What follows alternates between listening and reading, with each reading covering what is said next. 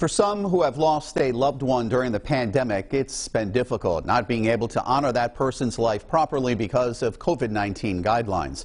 12 News consumer reporter Gina Marini spoke with the president-elect of the Rhode Island Funeral Directors Association to learn about the state's current restrictions and the challenges funeral homes are facing. Losing a loved one is difficult, but to not be able to celebrate their life surrounded by friends or family is something many never had to face before COVID. I spoke with one funeral director who tells me this has been one of the most challenging times for families.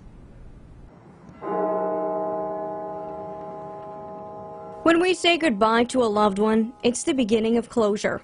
It acknowledges the death and allows for the healing process to begin. That's according to Rhode Island Funeral Directors Association President-elect Alan Bellows. When you have restrictions in place where that's not available, it does take an effect on people's mental health as they grieve. Funeral Director of Menard Lacouture Funeral Homes, Craig Lacouture, says funeral directors are met with many tragic situations, but says having to explain to a family about limitations has been one of the most difficult challenges he's had to face. When someone passes away, people want to hear from the funeral home what they can do for them. One of the last things anyone wants to hear is what they can't do. Bellows tells me when the pause was put in place in November, wakes and funerals also had to scale back.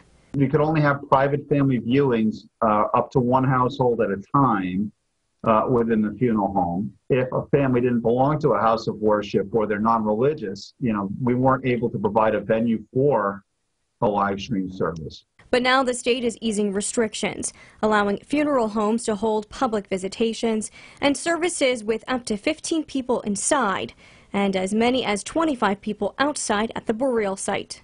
Bellows tells me some funeral homes are offering streaming services or using the radio so more people can attend the funeral or the wake in their car at a safe distance.